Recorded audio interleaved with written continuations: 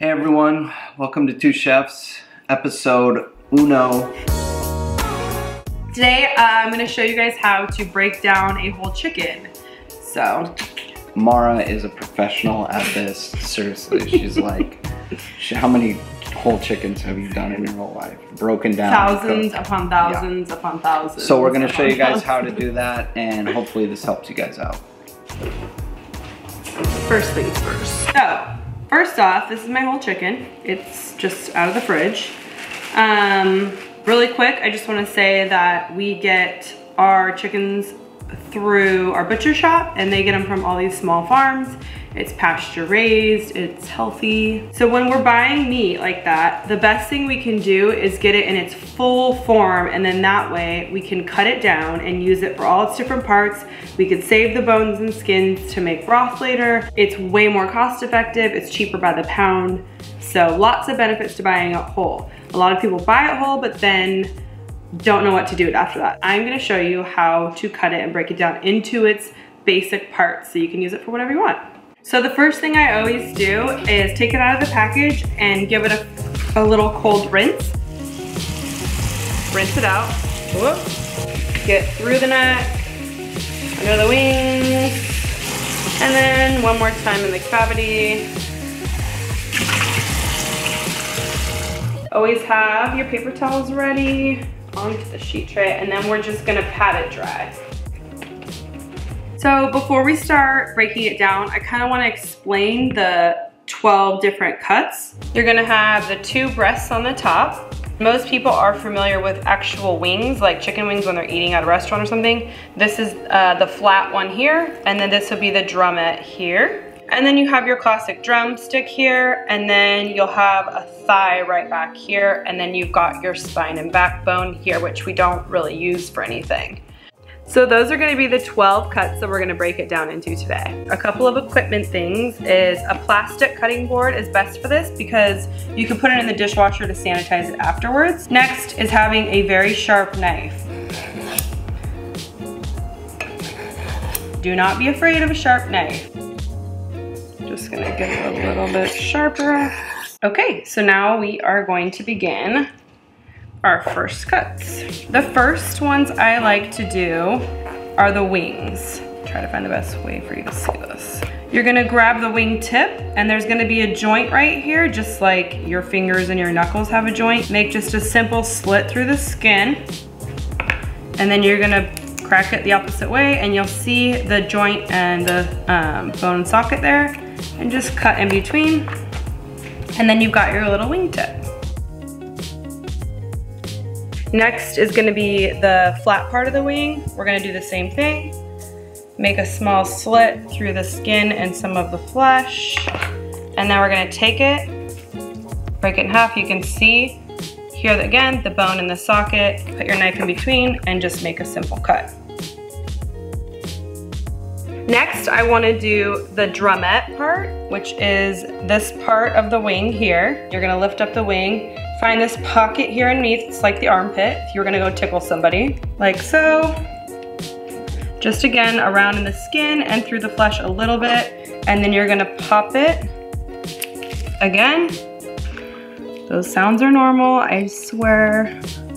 And just cut right through it, like so. And now you've got your little drumette.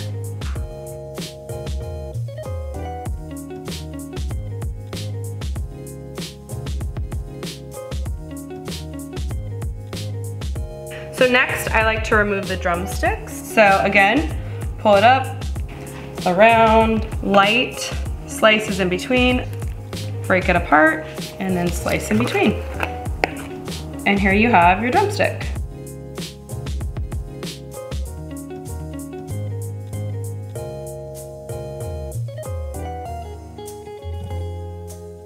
Next, we're gonna remove the chicken breasts. So first thing is you wanna locate that breastbone that goes down the middle because you can't slice through that bone, and you just wanna get as close to that line, that bone as you possibly can. And my knife is hitting the rib bone down here. That's your guide. I'm slicing just slightly right here just because I can feel the wishbone right here, which goes down here and here.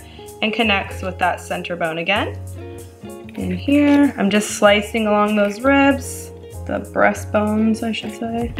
There's the tender right here, that little chicken tender attached to the breast. And then I just come along through here, and then I'm gonna slice right here at the bottom of that, just trying to remove that last little bit there that's connected and some of that skin.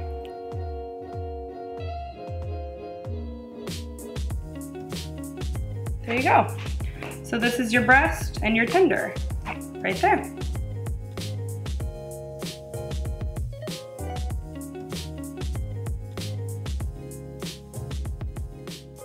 Lastly, you have your thighs. We're gonna turn this over a little bit. I'm just cutting through just the skin, just so I can see where I'm going. There is a spine bone that runs down here, and there's a little pocket of thigh meat here that connects with that backbone, and I just wanna get that out. Always be careful where your fingers are. And once you kind of detach that little pocket, it's pretty smooth sailing after that.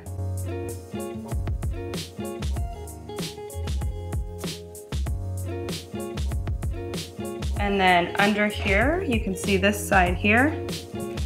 Same thing, pop out that bone, and then you should be able to just slice that meat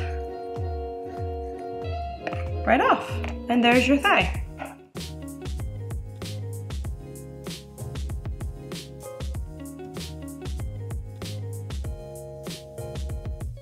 Okay, so now you have all your cuts. 2 thighs, your 2 drumsticks, your 2 drumettes, your 2 wingtips, your 2 wing flats, and then the 2 breasts here. So this here is the rest of the carcass, and we're just gonna put it in a plastic zip top bag and put it in the freezer, and we'll use it for bone broth later. You're really good at breaking down chicken. I couldn't do it that good. Our roasted chicken is the best roasted chicken. You know why? It's a bold statement. Compound butter. That is true. We make this compound butter. This just came out of the freezer. You can see it's just a hunk of butter with tons of herbs. We'll make a video on how to make that someday. But I can tell you that what's in this one, because I just made this like last week. Fresh parsley, sage, thyme, lemon zest, and a little salt. Yeah. I think that's it. So we're gonna take the butter and we're gonna put it underneath the skin of the chicken. Yeah, so it's giving it a little bit more of that like fat, but also when you put it in there and then the butter kind of melts away, but all the herbs are left under the skin, kind of in between the skin and the flesh. So now we're gonna put the compound butter underneath the skin of the chicken.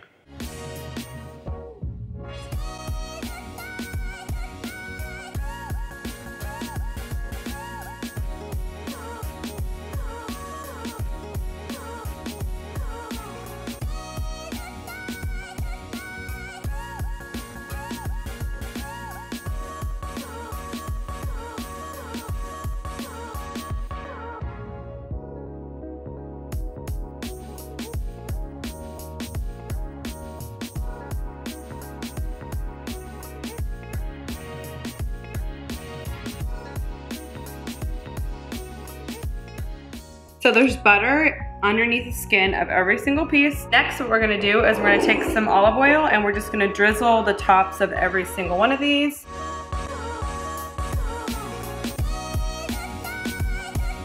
Sea salt. And we're just gonna sprinkle up high. That just makes it so that every piece gets a good amount of salt. We preheated our oven to 375. And these are ready to go in.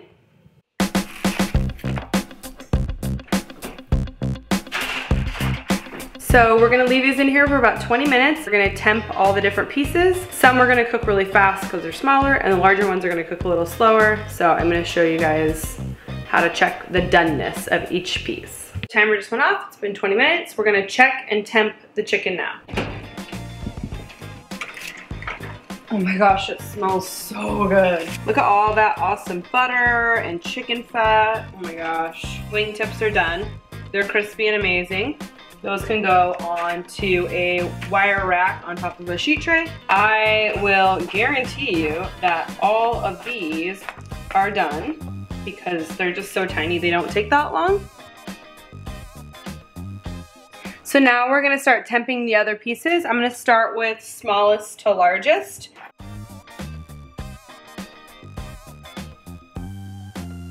We're looking for a temperature between 155 and 160, and this is perfect. Next, we're gonna temp the thighs, and the goal is to temp them next to the bone in the thickest part of the meat, and these are done. Beautiful. Next, we're gonna temp the breasts. And just like I suspected, these are the thickest part of all the cuts, and they do need another 2 minutes, and that's it. We were so close. Almost all done at the same time, which is amazing. So these will get 2 more minutes, and then we'll take them out and rest them on the sheet tray with the rack. Now they're all done. Now we're just gonna let all these pieces rest for a minimum of 10 minutes.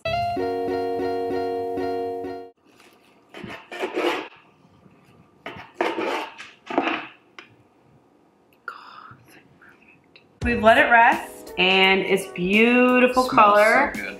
I think the biggest thing that people complain about is dry chicken. 2 things. Pull it out before it's at 165, so like 155, 160, and let it rest. Yeah. Let's try it. I'm so ready to eat it. Eat a little. These guys. Look at this amazing herby action. I forgot there was garlic in it too. Oh my god, it's so moist. I hate that word. So, thanks for tuning in. Give us a thumbs up if you like the video, and hit that subscribe button. Boom. Solid chicken.